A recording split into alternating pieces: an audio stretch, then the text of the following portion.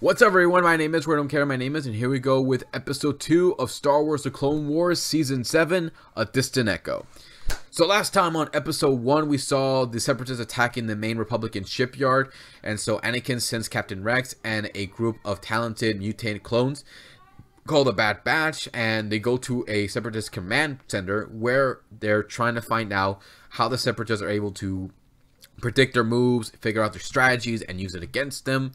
And along the way, they find out there's a signal that's sending them this information, the Separatist information of how to attack the Republic and how to take out their clones.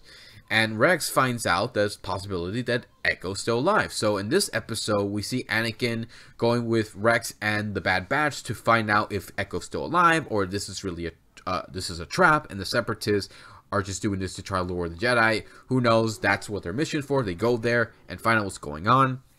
And I gotta tell you, I love the plot of this episode. I love these to see, Rex really believes that his brother's still alive. He believes that Echo's still alive, even though he believes he was killed in the Citadel from season 4.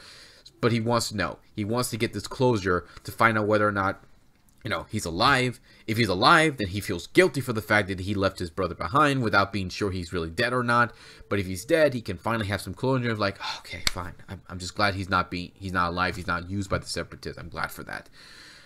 But we also see in the story the relationship between him and Anakin, how there's a close relationship between the two. It's kind of like the relationship Anakin has with Ahsoka. He trusts her, he looks out for her, and she looks out for him too. And in this one, we see that same kind of relationship. We see Rex and Anakin have that same relationship where Anakin's looking out for Rex, trying to make sure he's okay and help him come to terms of whether or not if he's alive. I believe you, but if he's dead, you got to prepare yourself for that, buddy. And Rex understands. He knows that if he's dead, he's going to have to accept that, but he's glad that Anakin's there, to help him and trust his instinct, which I pretty much like. And I love the Bad Batch in this episode. They're still awesome. They're still fun. And yeah, there was a time in this episode where they were a bit of a little dicks, but you gotta understand why. Because how the regular clones probably treat the Bad Batch. They treat them as outcasts. They treat them like you guys are just not like us. You guys are just mutated. You're defective. And I guess that might be the reason why there is tension between the clones, and why there was tension when they just began telling Rex that, maybe the guy is still alive, maybe he's not really worth saving, that, maybe you left him behind. So I like that tension. I love the chemistry we have with these characters, and I love the fact that the Bad Batch are, can be assholes at times, but understandably, you understand why. So, okay, what about the animation for this? How's the fight scenes in this episode? Were they better than the first one? I did like the fight scenes here, especially when they're going in and attacking the Separatist droids.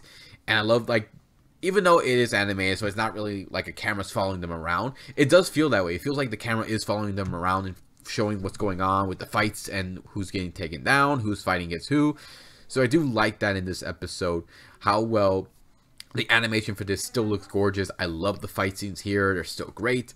And you're just kept hooked on what's going on, because you want to know what's going on. You want to see if Echo's still alive or not. So I like this. This is well done. So yeah, that's pretty much it, guys. Episode 2. I liked it. This was a fun episode. I had no problem with it.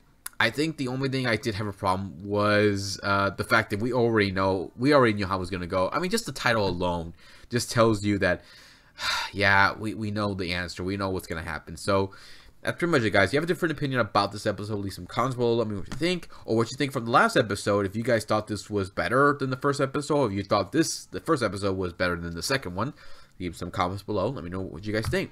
So that's it, guys. Take care, and I'll see you next time. Give you more love and more entertainment. Hit the subscribe button, check out my favorite page, check out my Twitter page. Take care, guys, and I'll see you next time. Give you more love, more entertainment. Bye.